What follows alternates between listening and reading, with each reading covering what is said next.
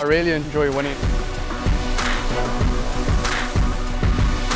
I've always just thought my future is going to be pretty cool. I don't know what I was going to do. I just had the faith that it's going to be something that I really want to like. How big a moment then was the Berlin World Cup and the results you had there? Yeah, it was a massive moment, sure. Going into it, I was 4 seconds away from the junior world record. So realistically, I'm not going to aim for anything. I just came in there just hoping to do my best, and lucky my best was an awesome swim. When you were growing up, did you watch any sort of swimming moments that you were like inspired by?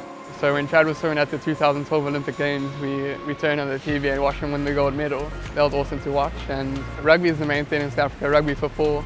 But when Chad did that, everybody knew what swimming was, and just by witnessing that, I think that was the moment when I was like, yo, that was really cool to get. People will naturally compare you to him.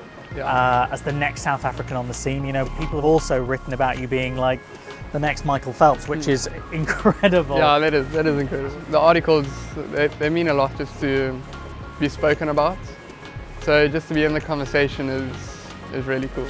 How do you find it, you know, like the media attention and more people writing about you and asking questions to you and things like that? Do you enjoy it? Is it a bit weird? No, I love it. Yeah. I love it. I kind of like being get a little attention, I guess. But yeah, just to talk about my journey, to be in the conversation, it's really nice. Everyone's got their own plans to their final destination, and it's all about doing the best you can do with what you got.